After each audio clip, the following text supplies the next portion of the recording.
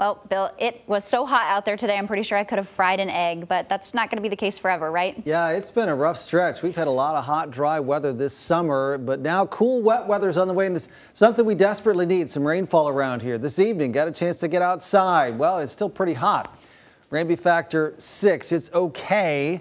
Not great by any means, though. Today, so far, high temperatures actually been 95 degrees and 77 was our low temperature.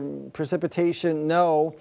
But look at that. We've only had half the average precipitation the entire year. It's like a desert here. And look at that. That looks like a desert. That's the Riverfront revitalization. This used to be Heartland of America Park and the Conagra campus, but a couple years, this is going to be fantastic down here. They are not working today. It's a holiday weekend, but they're working on it. 95 in Omaha right now, and that's our high. Southwest breeze is 13. Look at these low and mid 90s. Tekamah, 98. Harlan, 91. Dew points mostly in the 60s, so it's not awful, but it's certainly hot. There's the southwest breeze in Omaha, north winds in Norfolk. A front has pushed through.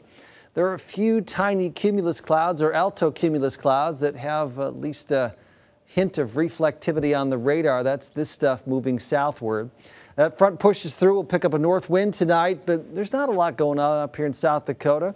Got to go up in North Dakota and Canada to find any rainfall coming on down. So we're dry through tomorrow, but it'll be cooler. And then look at this, the European computer model. Wow. Brings in rain, and more rain. Wouldn't that be great if we got an inch or two of moisture around here? It's a possibility, according to this computer model here, over the next 4 or 5 days. And some snow for the Panhandle, but importantly, heavier snow. Denver, out into parts of Wyoming and western Colorado, too. There's the front comes through. There's tomorrow morning with some sun, but a cooler north breeze. There's the afternoon. And then here comes this rain tomorrow night, spreading southward across eastern Nebraska, western Iowa. Snow stays west, but boy, it's going to be cold with a north wind and rain on Tuesday, and it's a welcome sight. 62 for the low tonight. Clear to partly cloudy skies. Temperatures around 62 at 7, partly sunny, and 72 at noontime.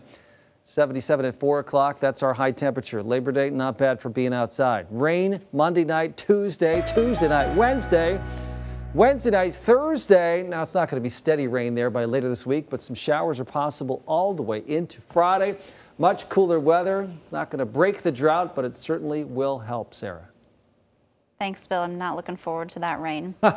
We need it, though. I know. All right.